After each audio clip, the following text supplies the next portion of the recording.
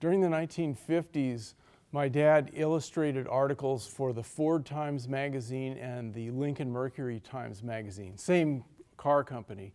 It was a magazine that you were automatically subscribed to if you bought one of those cars.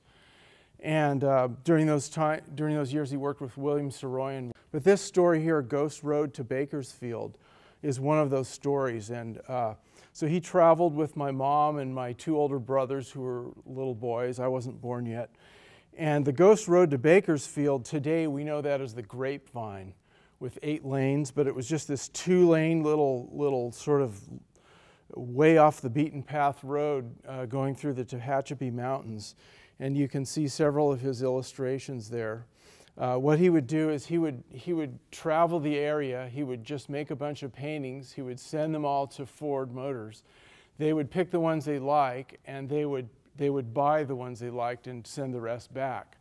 So the ones that we have in our collection, or that some other collectors have, are actually the ones they didn't use. The ones that they used, they bought for the equivalent in today's money of about $3,000 a piece. So he would do a project, sell 3 to 7 watercolors at $3,000 a piece. It was pretty lucrative. That's adjusted for today's dollars. So Ghost Road to Bakersfield. Then what we have here are my dad's journals. This is an important part of the collection here at the Madden Library. My dad kept journals for about 60 years, give or take 50 to 60 years. And so we have several examples of that here, and we even have one open page. And typically he did short entries. He would do like just a paragraph for one day, and he would talk about thoughts that he had about art. He would talk about a specific painting that he was working on. So that's one thing we did in the exhibition, was to correlate some of the paintings to some of the journal entries. And just sort of, you know, general philosophical things. He didn't put all this detail about his personal life or anything. So they're kind of valuable historically, and also in terms of seeing the evolution of his thought about art.